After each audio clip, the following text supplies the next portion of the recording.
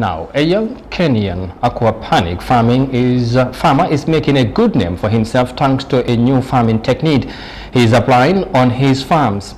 The new aquaponic farming system needs less or even no soil and water to grow crops.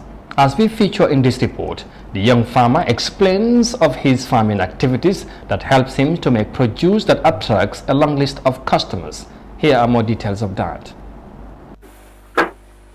Martino Kitillo is a successful farmer, but you won't see him tilling the land under the blazing sun. Instead, he starts the day by feeding fish, and Martino is not concerned with fattening up these tilapia. It's their waste he's after, an essential element to this aquaponic farm.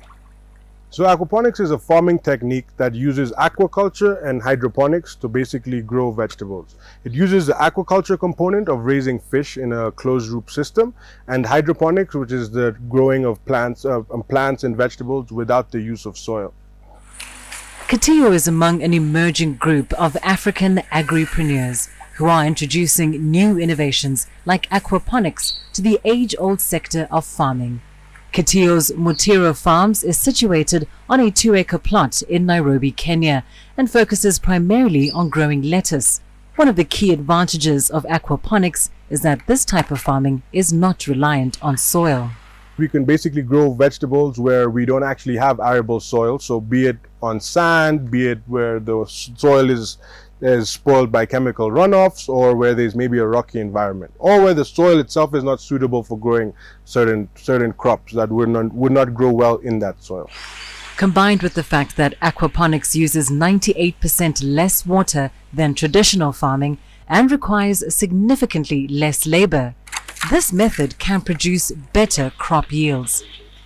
All the water they need, all the nutrients they need, everything they need is injected directly into now the roots. What that means is that the aquaponic plant's roots are not as big and as large as those in soil. And why is that important to the aquaponic plants is because now the plants, instead of spending their time growing downwards, looking for nutrients, looking for water, that same energy that they spend now looking for the nutrients is what they spend growing upwards. So what that means is that the aquaponic plant would grow in almost 50 to 60% faster. Although aquaponics requires significant capital investment, this type of farming could be crucial to Africa's food security, particularly as the effects of climate change begin to threaten traditional forms of agriculture.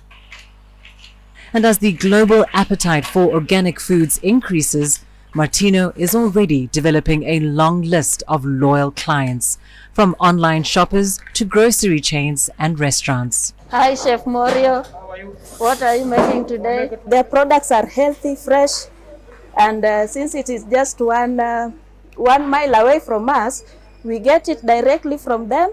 Within less than 20 minutes, it's here, and it's directly from the farm to the fork. From fish tank to table, aquaponics is bringing fresh organic food to homes and restaurants across Nairobi. Using less water, land and labor than traditional farming, this may well be the future of sustainable agriculture.